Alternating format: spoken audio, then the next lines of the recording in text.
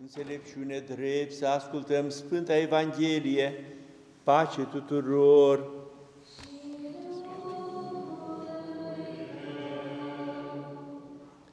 Din Sfânta Evanghelie de la Matei, citire.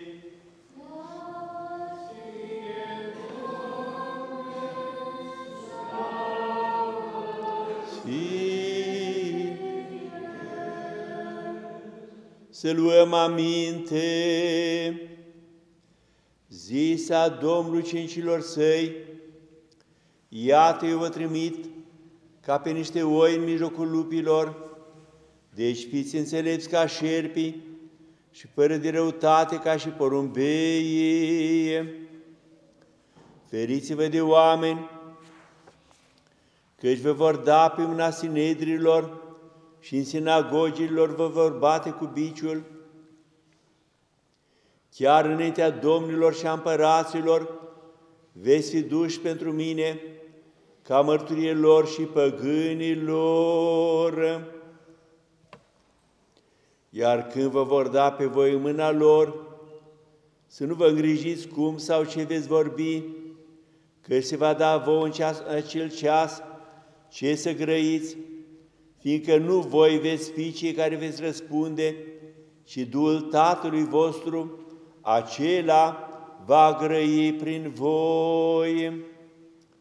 Va da frate pe frate la moarte și tată pe fiu, și se vor scula copiii asupra părinților și îi vor omorî, iar voi veți fi urâți de toți pentru numele meu, dar cel care va răbda până la sfârșit, acela se va mântui.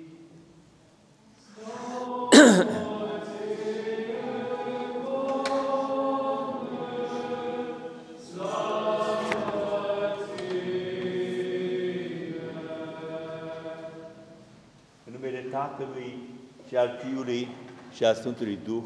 Amin. Prea iubiți frați și surori, am auzit în prochimenul de la apostolul de astăzi aceste cuvinte biblice: fericită este moartea, înaintea Domnului, moartea cuvioșilor Lui.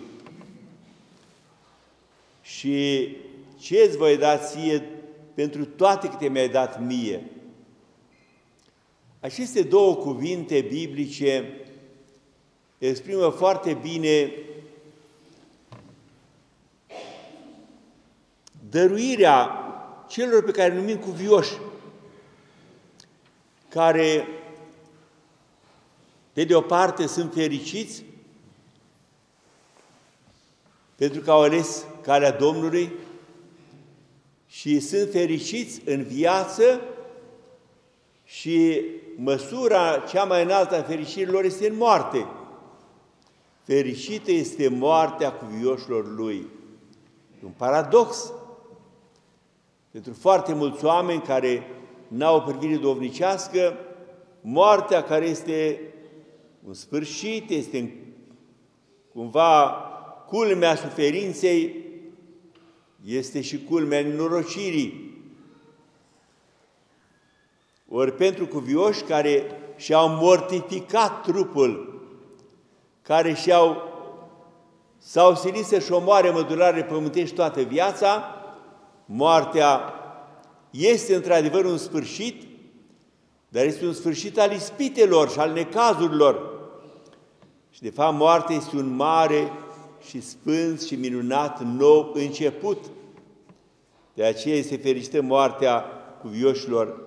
Când spunem cuvioși, sigur, Biblia nu are în vedere numai cei care sunt călugări, ci toți cei care au ales calea slujirii lui Dumnezeu. Și al doilea vers, sau stihul: ce îți voi răsplăti ție pentru toate câte mi-a dat mie? Oamenii credincioși simt mereu că sunt așa de îndatorați lui Dumnezeu, pentru că ei constată în viața lor bunătățile lui Dumnezeu. Și Și atunci pun această întrebare lui Dumnezeu: ce să-ți pot da mai mult? Pentru că ei vor să-și dea toată viața lor și își dăruiesc toată viața lui Hristos. Și simt că ar trebui să dea mult mai mult. De aceea, cuvântul este o întrebare pe care o pune Dumnezeu și așteaptă de la El întărire și lumină ca să-i poată da cât mai mult lui Dumnezeu. Pomenim astăzi pe un mucenic și pe un cuvios în special, alături de alți sfinți, sigur, ca în fiecare zi. Mucenicul Nestor, din viața Sfântului Dimitrie, știm despre acest mucenic Nestor, un tânăr râvnitor pentru credință și care suferea ca unul care vedea crimele pe care le făceau prigonitorii împotriva creștinilor. Se spune că era un luptător, un gladiator puternic și că creștinii erau puși să lupte cu acest gladiator și îl omora pe toți la rând. Era foarte puternic și creștinii nu erau, sigur, antrenați. Și probabil creștinii cei mai tineri, mai puternici, erau puși să lupte în arenă ca să facă un spectacol pentru păgâni.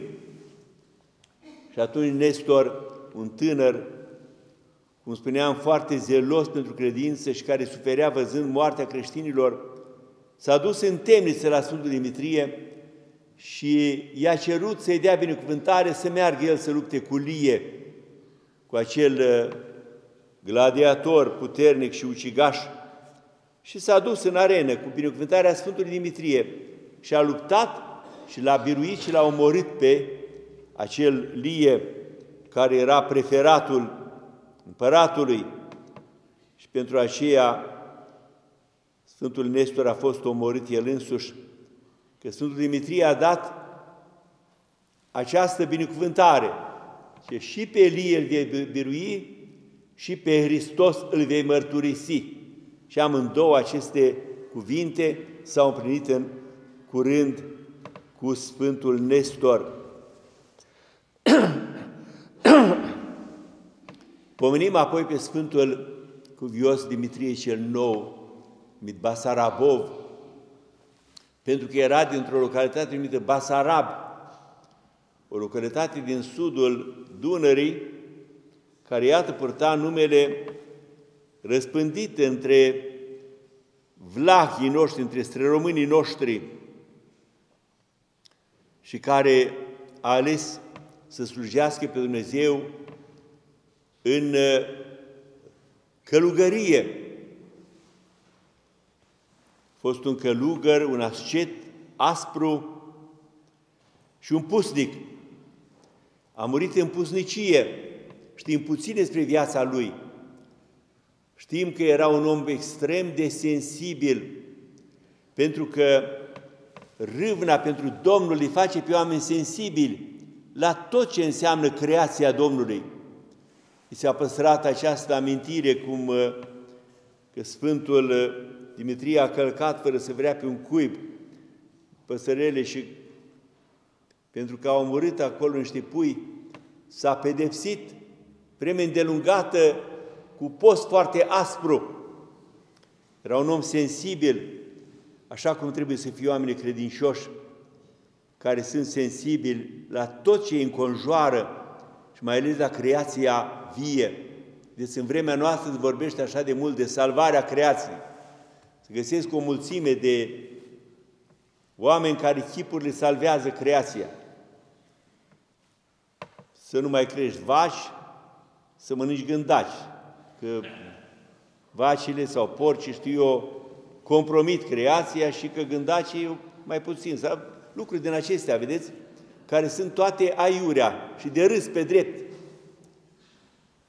Ce înseamnă sensibilitate față de creație? Înseamnă foarte multe lucruri. Înseamnă cu adevărat să fii atent, să îngrijești tot ce în jurul tău, pentru că știi că Dumnezeu te-a pus aici cu acest rost, să îngrijești creația. Dumnezeu i-a spus lui Adam și Evei: crește și vă mulțiți și stăpâniți pământul. Stăpânirea aceasta a pământului înseamnă foarte multe lucruri. Să stăpânești ca pe o încredințare din partea lui Dumnezeu, să îngrijești tot ceea ce ai în jur. Dumnezeu l-a pus pe Adam și pe primii oameni a pus într-o minunată grădină ca să o îngrijească, să o cultive, să o îngrijească. Ei, așa a creat Dumnezeu lumea aceasta, ca o minunată grădină, și noi se cuvine să o păstrăm ca atare. Oamenii sfinți au găsit calea, nu cei care învață pe alții să facă economie și ei nu fac. Cei care circulă cu avioane particulare, care consumă o grămadă de energie, le provodez la alții să stingă lumina, să stea în frig, să știu eu că salvează planeta. Cu așa sfătuitori nu va ajunge nicăieri creația noastră. Și cu oamenii credincioși, Sfântul Cuviosul Dimitrie a ales calea renunțării, a sărăciei. Evanghelia lui, Evanghelia pentru sărbătoarea Cuviosului, a fost de la Luca, capitolul 6, Predica de pe munte. Începutul predicii de pe munte cu fericirile. Totdeauna când ne gândim la fericire, ne gândim la viața cuvioasă. În această pericopă de la Luca, capitolul 6, Mântuitorul ne învață pe oameni calea fericirii, dar la Luca avem și vaiuri corespunzătoare celor 4 fericiri de la Luca. Fericiți sunteți voi care flămânziți acum căci vă veți sătura. Da, cuvioșii au ales calea postului de bunăvoie. Au flămânzit de bunăvoie, nu de sărăcie, din lipsă de hrană. Domnul vorbește de această foame adoptată, acceptată în mod voit, ca să te saturi de darul Dumnezeu, de harul Lui. De aceea fericirea este și o promisiune, vedeți? Acești fericiți. Fericiți pentru că veți sătura. Oamenii care postesc cu adevărat se satură de harul lui Dumnezeu. Fericiți sunt cei care plângeți acum că își veți râde. Nu este vorba de orice fel de plâns aici. Este vorba de plânsul duhovnicesc, cum spun Sfinții Părinți. Un om credincios își plânge mereu neputința, că ar vrea să fie mai bun, mai sfânt, mai curat, mai râvnitor și simte mereu că este neputincios. De aceea plânge și suspină, cu un suspin fericit. Și Mântuitorul le promite celor care își plâng păcatele și neputințele și slăbiciunile că se vor bucura. Fericiți veți fi când vor urâ pe voi oamenii, când vă vor izgoni dintre ei și vor batjocori și vor repeda numele vostru ca un rău din pricina Fiului omului.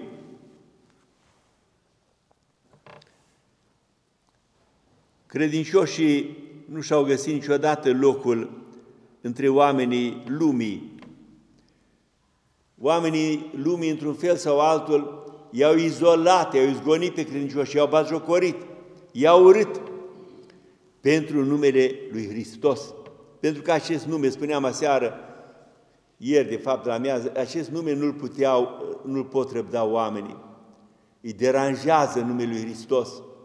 Pentru că atunci când spui Hristos, îi pui în fața păcătosului o oglindă și el se vede în toată ticăloșia și urăciunea lui, în fața frumuseții desăvârșirii lui Hristos. Dar sunt fericiți cei care sunt urâți de oameni, izolați de oameni, pentru numele lui Hristos. Și cuvioșii asta au făcut-o. ei s-au izolat de bunăvoie, au simțit că viața lor cere mult mai mult sau cere altceva decât ceea ce poate da lumea. Bucurați-vă în ziua aceea și săltați, că iată plata voastră mult este în ceruri. Totdeauna credinciosul își privește viața în perspectiva împărăției cerurilor. Are mereu această referință la cer și la împărăția lui Dumnezeu.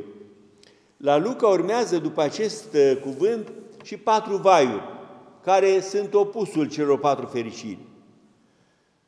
Fericiți sunteți voi bogaților, vai vouă bogaților, vai vouă celor care sunteți sătui și îmbuibați, vai vouă celor care râdeți acum că îți plânge, vai vouă celor pe care vă laudă lumea, pentru că lauda asta n-are nicio valoare și se preface în batjocură, cum și vedem în viața omenirii în fiecare zi acest lucru. Când spunem cuvios, un cuvios alege calea acestor fericiri, fericirile care oferă o perspectivă inversată. Deci asta face Evanghelia. Evanghelia ne oferă o perspectivă inversată față de perspectiva lumii.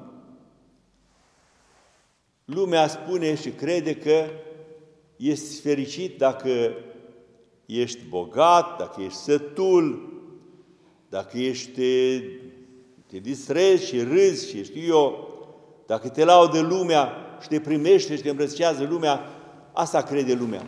Ori Evanghelia ne oferă această perspectivă inversată și ne arată că fericirea vine pe căi opuse celei pe care le promovează lumea. Cuvioșii au înțeles acest lucru și au ales calea Domnului. S-au retras din lume, s-au lepădat de bogăția lumii, de plăcerile lumii, de lauda lumii și au ales pe Hristos și ocara Lui, care este adevărata slavă. Și iată că cei care cu adevărat au urmat această cale sunt fericiți, au fost și sunt fericiți. În timpul vieții lor de asceză, de lipsuri, de renunțări, n-ar fi schimbat cu lumea și cu oamenii lumii. N-ar fi schimbat. Niciunul din oamenii evlavioși și cuvioși nu-i pismuiesc și nu râvnesc să aibă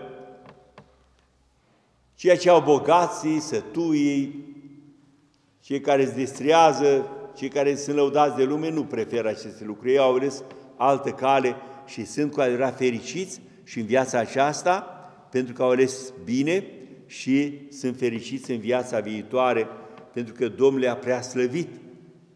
Și că Domnul le-a preaslăvit o arată uneori și moaștele lor, cum sunt cele ale cuviosului Dimitrie, cu moaște nestricate, pe care Dumnezeu le-a descoperit la timpul potrivit și, pe de altă parte,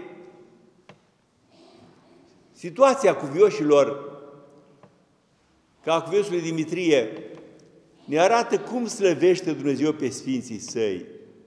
Deci toată țara se mișcă la o sărbătoare ca aceasta.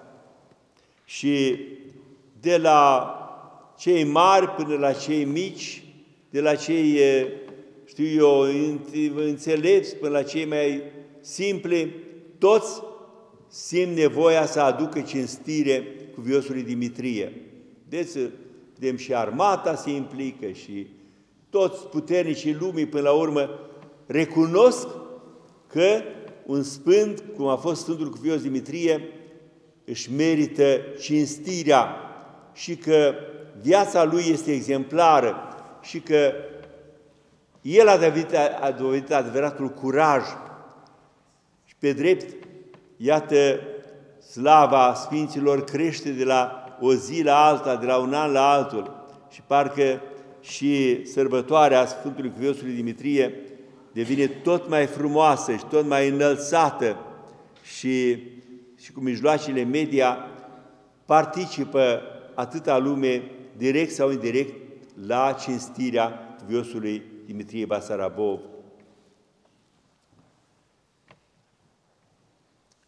Preiubiți frați și surori, așa slăvește Hristos pe Sfinții Săi, pentru că Hristos se arată în Sfinții Săi. Cum spune frumos cuvântul Scripturii, minunat este Dumnezeu într-un Sfinții Săi.